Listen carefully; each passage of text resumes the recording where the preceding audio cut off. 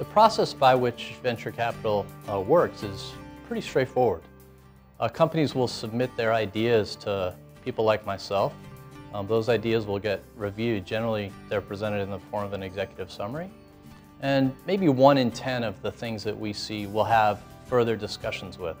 And when we have a further discussion, we're going much deeper into the idea the company wants to pursue, the market in which they'll be operating, the amount of capital that we think they're going to need in order to go after it. And those 2 stages of the process may be 30 or 45 days, but thereafter, the venture capital firm begins to pursue due diligence. So we're going to dive super deeply into the market with some experts that we know. We're going to try to assess how large this market can be. And eventually, we'll have some determination about whether or not we believe it's an investment that's worth making. From start to finish, it's a process that can last anywhere between 3 and 6 months.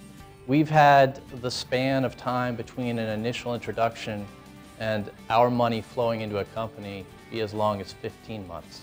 So it takes time to work through that sort of process. And if you're raising money from a venture capitalist, you should be aware of that lead time.